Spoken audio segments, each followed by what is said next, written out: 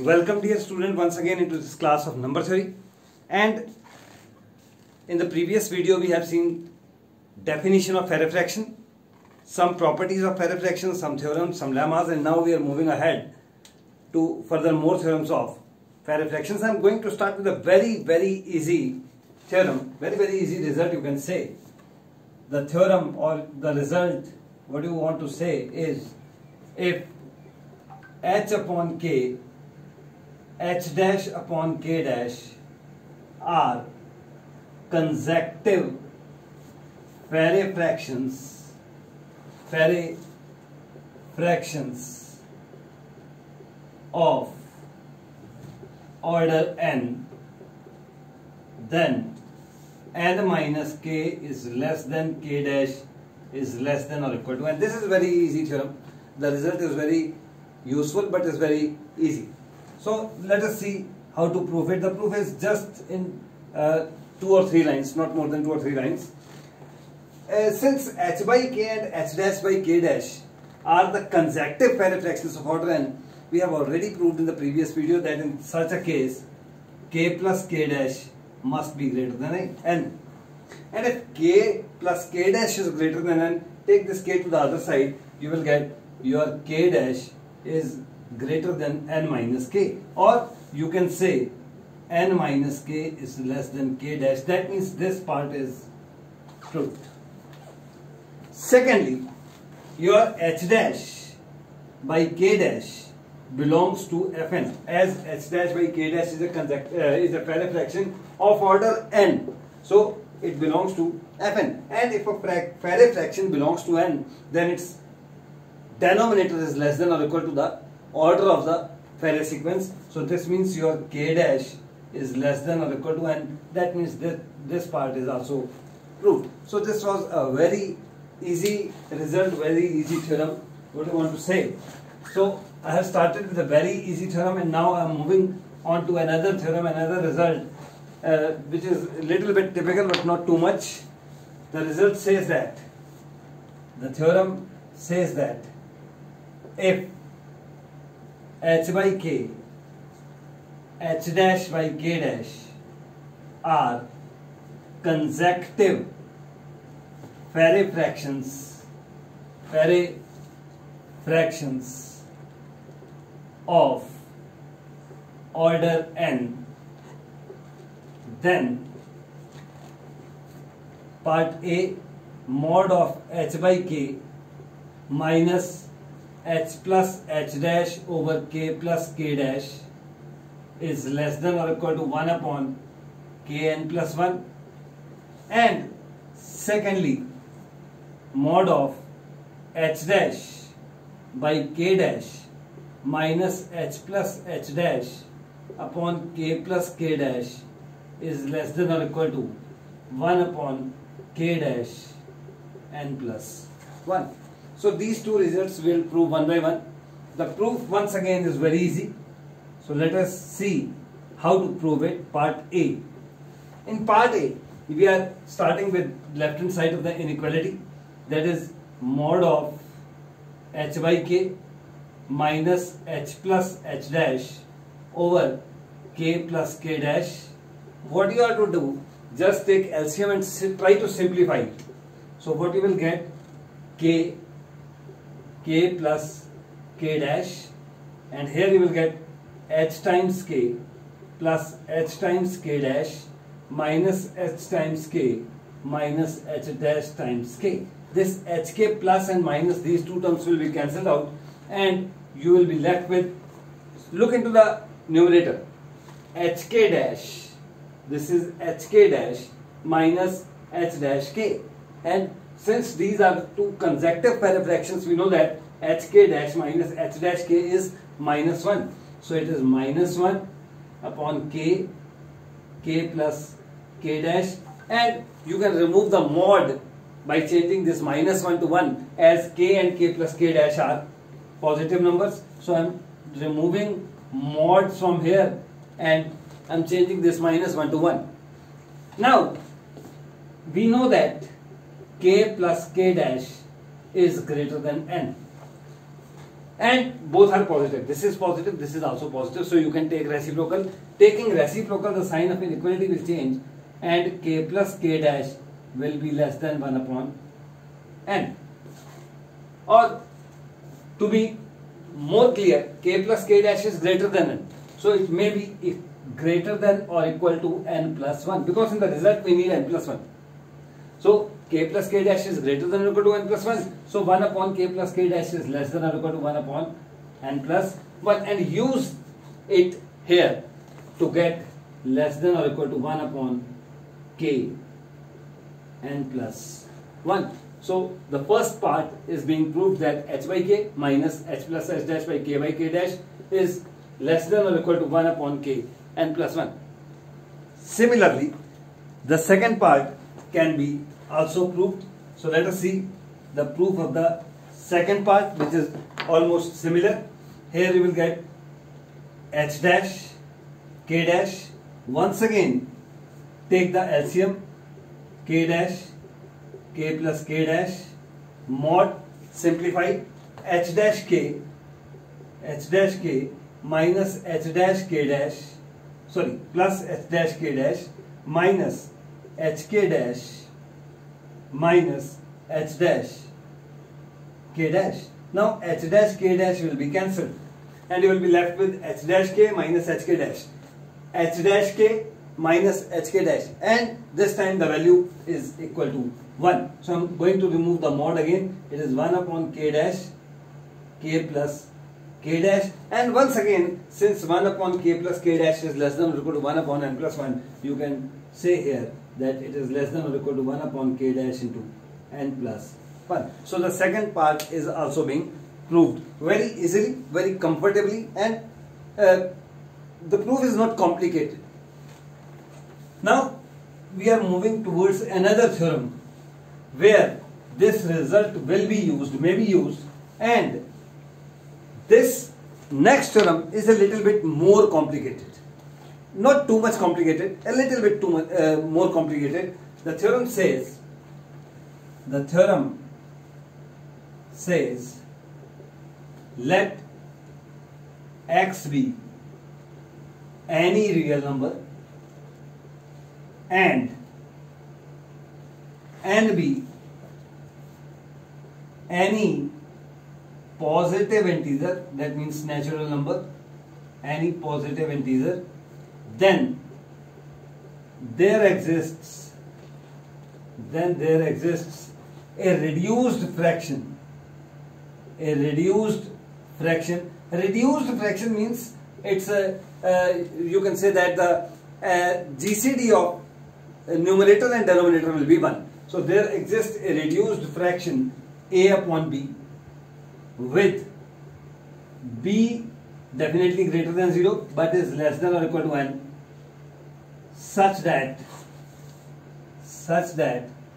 mod of x minus a upon b is less than or equal to 1 upon b n plus 1. What we are given with and what we are to prove? We are given that x is any real number, we are given that n is any positive integer, and then what we have to do? We have to find a reduced fraction. This time I am not talking about Farey fraction, simple.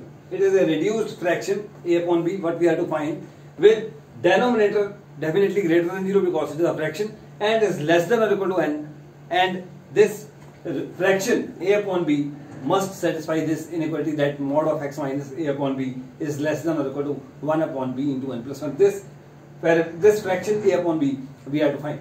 So how to find it? So we are moving on to the proof once again.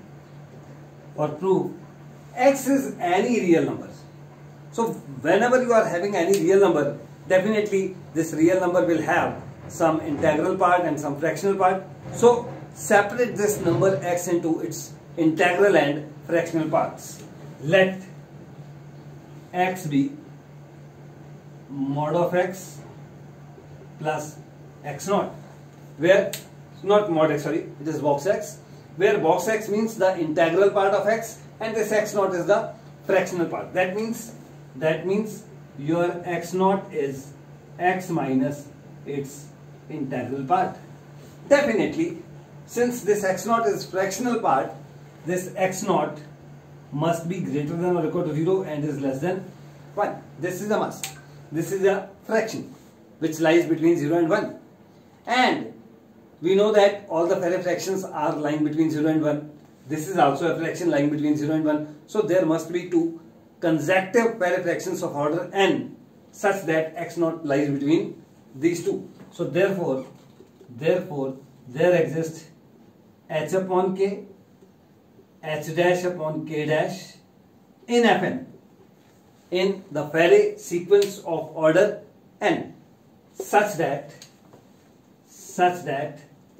your x naught is greater than or equal to h by k and is strictly less than h dash by k dash. We have taken equality on one side, other side I am taking strict inequality. That means if x naught is your Farey fraction, take it equal to the first Farey fraction of these two consecutive Farey fractions. Now x naught lying between h by k and h dash by k dash. Also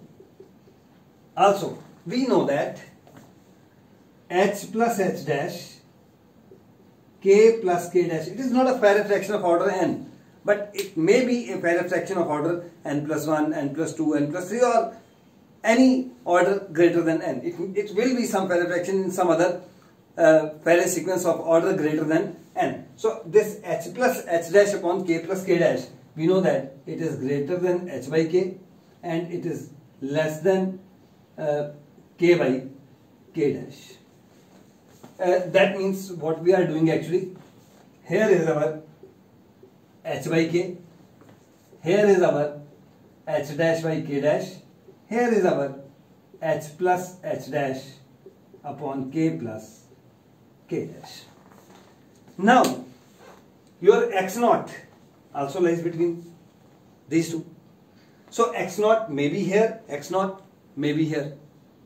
So I am taking one case when x naught lying here. The second part will be similar and I hope you will be able to solve the inequality for the second part yourself. So without loss of generality, let your x naught being here. Let x naught be such that x naught is greater than or equal to h by k but is less than h plus h dash upon k plus k dash. Now this is your x naught lying between these two. What we have to do, note that mod of x minus h by k, x naught minus h by k. Actually here it is your x naught. So I am taking this x naught minus h by k will be definitely less than, this portion will be less than or equal to h plus h dash upon k plus k dash minus h upon k. This h plus h dash upon k plus k dash minus h by k, we have seen in the previous theorem that it is less than or equal to 1 upon k n plus 1. This we have proved in the previous theorem. Now I am using it here. So now choose a reduced fraction,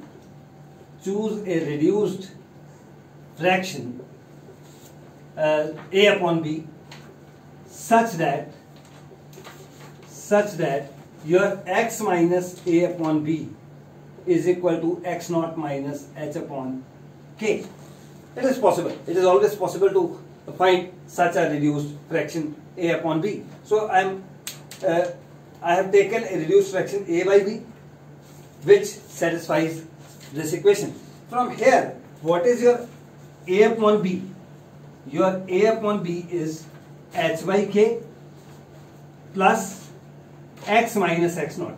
And x minus x naught, your x minus x naught from the starting step, x minus x naught is box of x. So it is h by k plus box of x. This is your a upon b.